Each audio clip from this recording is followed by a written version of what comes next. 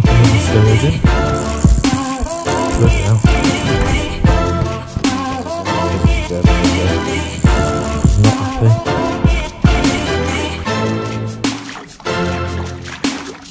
Guys, I'm in. Guys, here I am. It's Wednesday morning, mid-November. Freezing cold outside. It's currently 7:15 in the morning, and I'm gonna head to Kingsnordley. I'm gonna get on the gauge and I'm gonna do a day ticket. Hopefully it produces some fish, but we all know what fishing's like at times, so I'll tune back into you once I'm there. Stay tuned, guys. Well guys, here I am on the gauge. It's about 8 o'clock. Usually it takes me about 15-20 minutes to get here, but school traffic said otherwise. Just scouring around the lake, guys, and I'm the only one here. So I've got the whole lake to myself pretty much. If it stays that way, well, I've decided what peg I'm going to fish. It's this one here. It's quite a popular peg. And the plan is I'm going to chuck one down that margin, one down that margin, and one out to the island. I've already seen a sturgeon crash out down here, and there's a couple of carp I've seen crash out down the shallower end, but if they're on the feed, I'm the only one going to be putting any bait in, so I'd imagine they'll move up this end anyway. So yeah guys, I'm going to go and get all the gear and get set up now, but hopefully we're in for a good day. The other reason I've picked this peg, guys, is purely because I have the deeper end of the bowl. The shallow end is literally there, so if I need to, I can just walk up a bit, cast a rod in, walk back, put it on the stand. As long as no one else comes, that's a doable thing. Obviously, if someone else comes, then I'm not gonna cast over their rods. But at the moment, it's looking like it could be a good day if the fish are on the feed. But we all know what fishing is like, so you never know. But I'm going to go and get the gear, guys, and I'm going to tune in once I've put the rods in and update you on what's happening. So stay tuned, guys. Well guys, I'm set up now. I've got both rods in the water. There's so much fish activity going on. We've had a fish jump out the end of the island, fish jump out over by that water overflow. I've even had a knock on a rod after about about 5 minutes of it being in. Didn't turn into a proper take, but it was a knock, so it is a good sign. I've literally gone down the margin down to the right, which is literally just off the bank, probably literally where my finger's pointing, and then down there just off the rush bed in the water. Yeah, that seems to be for the, because I am going for the sturgeon. Obviously if Dom does come around and say, I mean he probably will, but I'm not gonna take the mick. Like, I'll wait for him to come round. If he says third rod can go in, I'll whack a third rod in out to the island, because there has been a couple of carp jumping, but my main aim today is to get a big sturgeon out. That's what I'm planning on. Obviously things don't always go to plan, but for the moment, guys, all I've done, fed a little bit of meat down the right, meat and pellet down to the left, just sort of experimenting. Lunch and meat, about probably best part of about 30 cube on each rod. And now it's just a case of waiting for a bite. So I'm going to finish getting set up, guys, get the chest mount and that on, and hopefully we can get a bite. So stay tuned, guys. Well, I think so. Well guys, yeah, I'm in.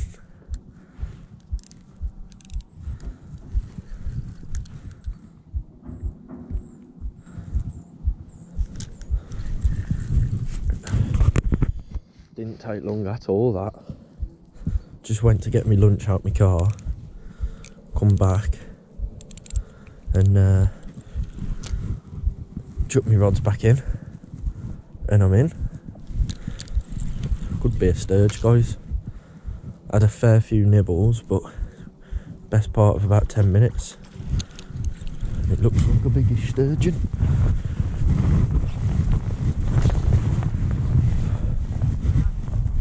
I'm alright for. I should be alright for the minute, I think. Yay.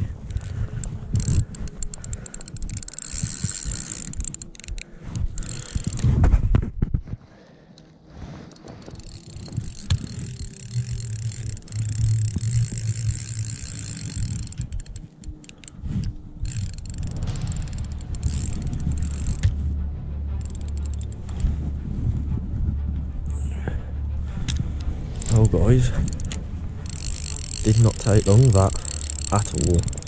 About 10 minutes maybe, if that. I was waiting about another 10 before, went and got me lunch and out the car and a drink, and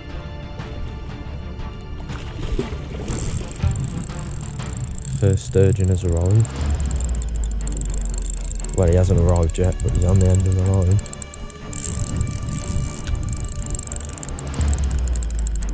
He looks like a good one as well.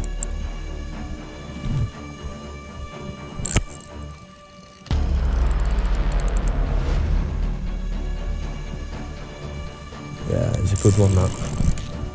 Looks like the one Lewis caught.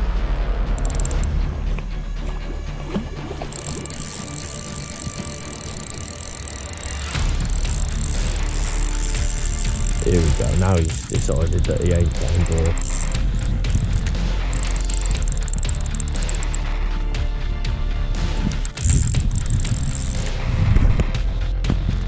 Trying to get the camera out for you guys so you can see what's going on.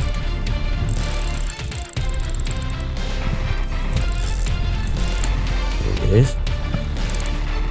Don't want to come up.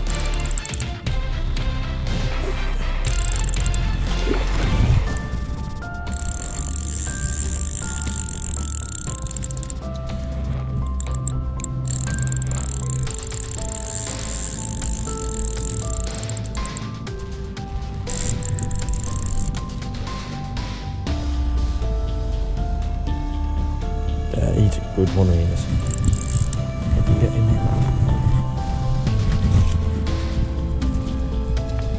Oh. He's in, guys. Oh, right then, let's get him on up, get in the water and get a picture with him, guys. Tune back into you in a sec.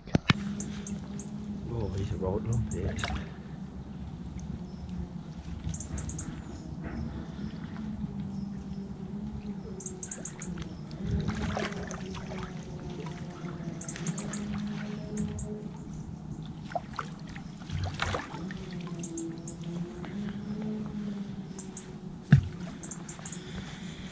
Well guys, first one of the day, and it's not a bad one at all.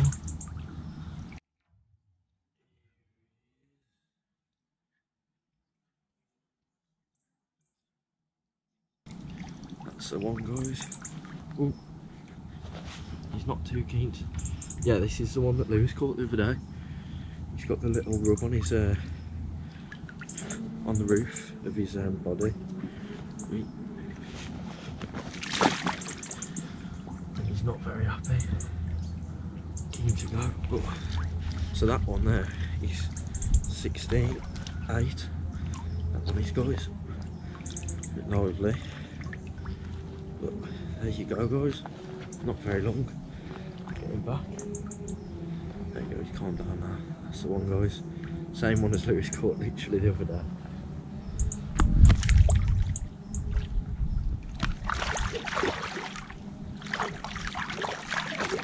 And off he goes. Mental. I can't believe that's literally the identical one that Lewis caught the other day, guys.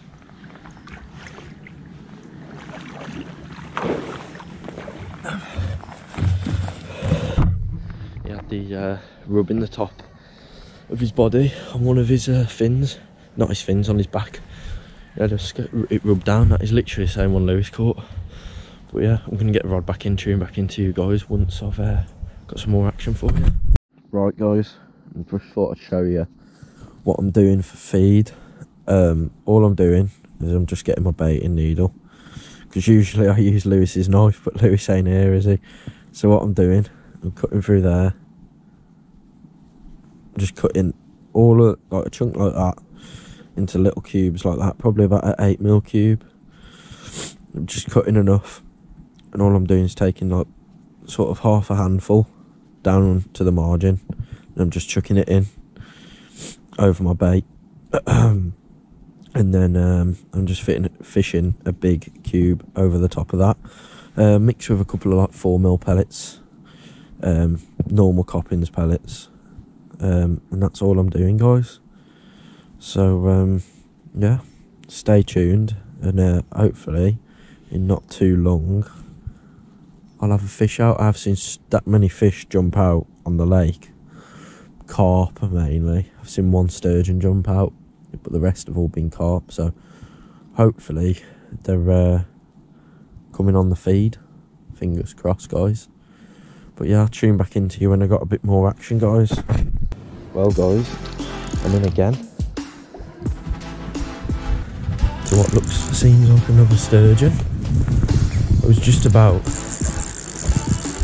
bloody hell, you guys there, I think you should be able to see. He's not happy. I was just about to put another rig in. Absolutely. I was just about to start filming, like, and I thought it was me knocking it with my leg, but it wasn't. It is a fish that's took the bait.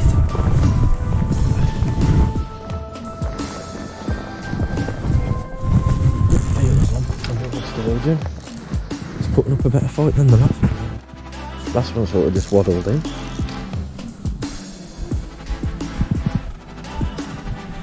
Yeah, guys, I heard it beep, and I thought, because I was bent down by my rod rest, I thought, oh, it's me. But then I heard the lines start coming out, and I thought, that ain't me. This doesn't feel like a bad one, guys. This could be the second one of the day if we get it in. And he's not the happiest. I think it's a sturgeon anyway, guys. Feels like one.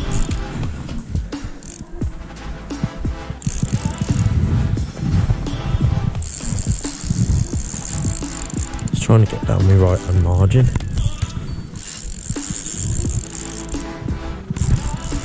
It's still trying.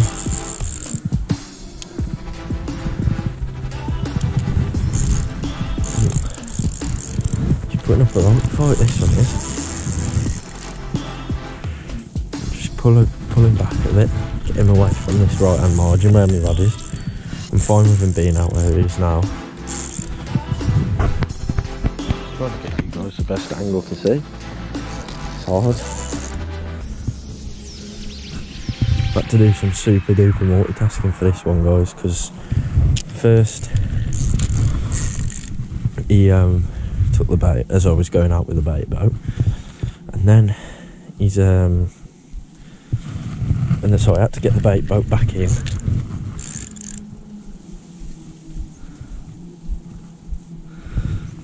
And then got the bait boat back in, because this guy was just stripping off lines. So I thought, while he's doing that, I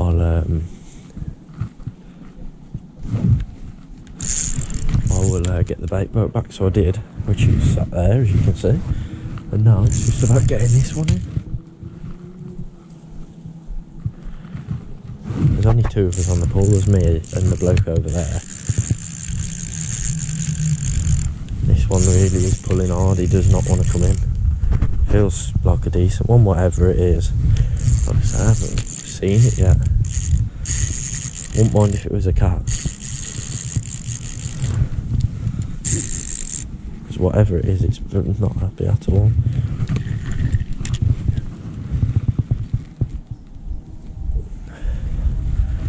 Could be a cat. No, won't mind it.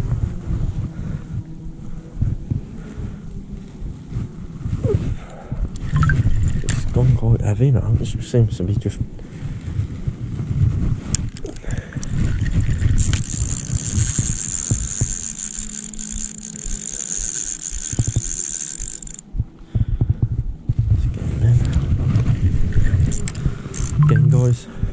rigs that you've seen me use pretty much every single time I've had a fish. 15-pound mainline. This one's a 2.5 ounce lead. This one's a bit of a bigger lead. And a size 10 hook. Don't like to go a bit too overkill. Just like to keep it nice.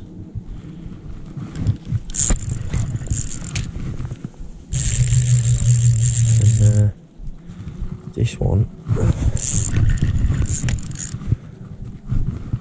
does not want to come in. Now he's got a branch attached to him, that's the thing. Oh,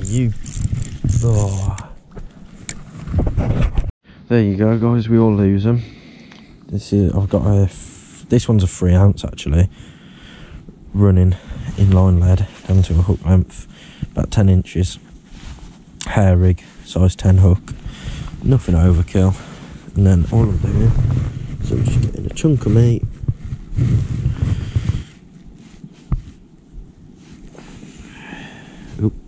that way.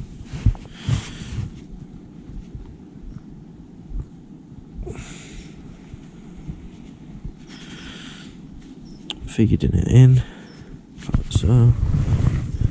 You know me, guys, natural bait stops, they're the best bait stops.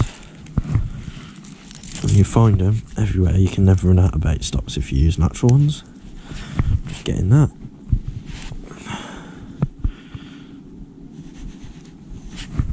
Decent size. Just feeding that.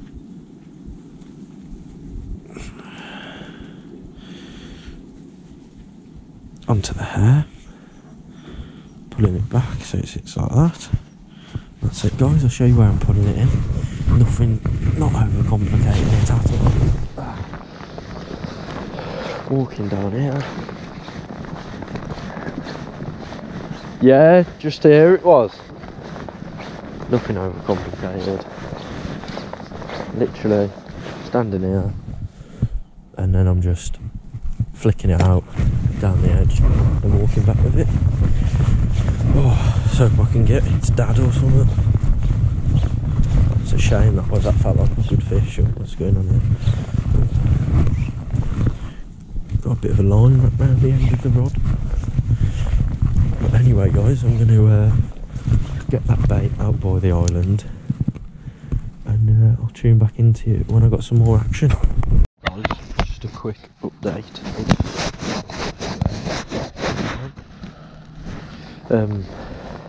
Just had a fish, well, a bite from the island. Absolutely picked it up, and whatever it was, it took me straight in a snag. So what I'm doing is I just cut up some 6mm cubes of luncheon meat, probably. So I'm just chucking them in down my margin. I've got one down there, and I've got one over here. So I've got 3 rods set up now. We've got one going out to the point of the island, one down that edge, and one down this edge.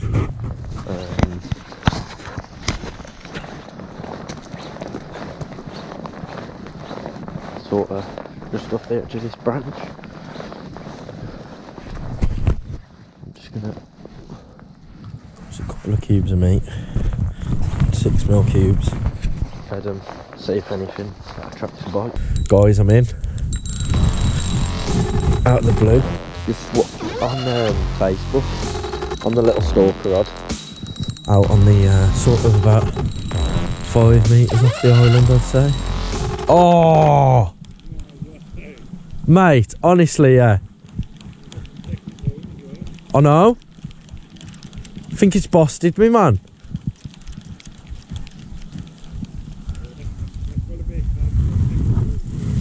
It's busted me. Busted, man.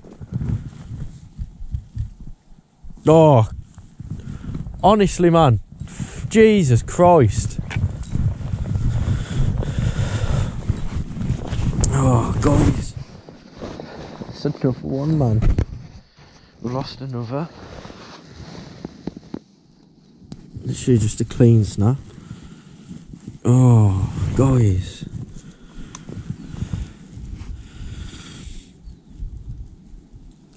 Can't believe that.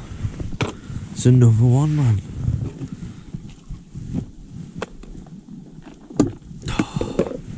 Can't write it, guys. Today is just not looking like it's going to be my day, to be honest. Because of that, he's unlucky for the second time. This time it's busted me. Oh, I'll get it tied, get it back out, guys. Guys, end of the session now. I've just got back in the car. It is 5 to 5. Tried to leave it for as long as I could. As you can see on the video, I've had that one sturgeon, lost what seemed to be like another sturgeon, and then I had well, it was either a carp or a cat snapped me. I think personally it was a cat, because it was, the line was rubbed through where it snapped. You could see the line had rubbed down. Obviously I wasn't targeting cats particularly, otherwise I would have put something a bit thicker on with a bit of rubber around the line to try and protect it, but that's fishing at the end of the day. Sometimes you don't get what you expect. But all in all, it's been a pretty good day, to be fair. There was another lad on the lake, he had one sturgeon himself, a little sturgeon.